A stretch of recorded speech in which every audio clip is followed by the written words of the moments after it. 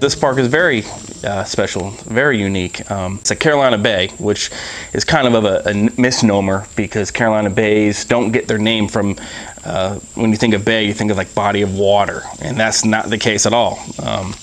Where they get the name bay is from the trees that grow. 3 different types of bay trees: loblolly, red bay, and sweet bay. Most Carolina bays have an acidic pH value to it, around 5, 6-ish.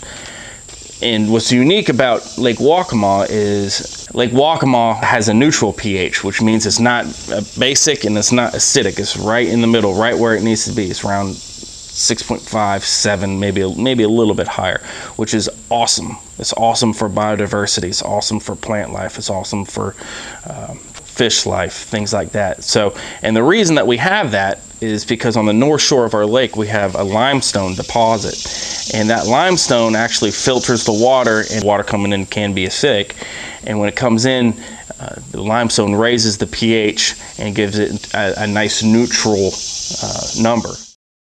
Historically, wetlands weren't considered important until somewhat recently, and we've come to find out that they are very important. Number one is it's got an incredible amount of biodiversity in the wetlands there.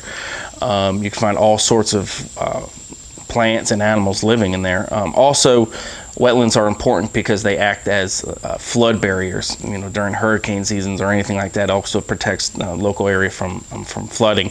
But on top of that, it also helps with cleaning the water. It almost acts as a filter, so to speak.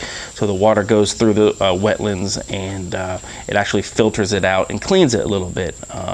So the wetlands are a very important part of our ecosystem here for just not only ecological reasons, but you know, for humans as well too. Our primary type that we're in right now and that you'll find most commonly on the park is what's called a pocosin. It has like a peaty soil, so it gives it that acidic pH.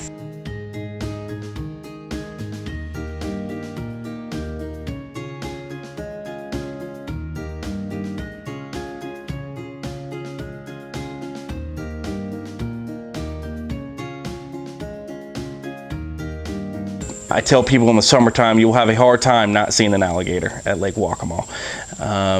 They can be in the lake. They're not typically found there too often. They're kind of found in the swampier area, wetland areas, canals adjacent to the park.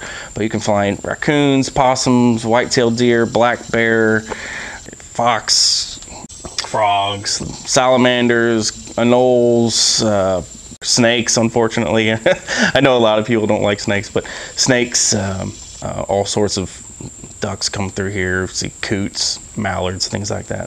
54 species of fish. You can find fish here and clams and mussels here that you can't find anywhere else in the world. So that's very, very unique for Lake Waccamaw.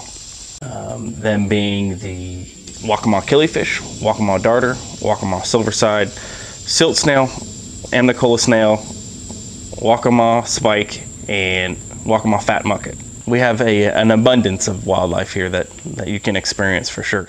So our primary job here as park rangers is to protect these natural resources and, you know, protect the park visitors that come and visit us here.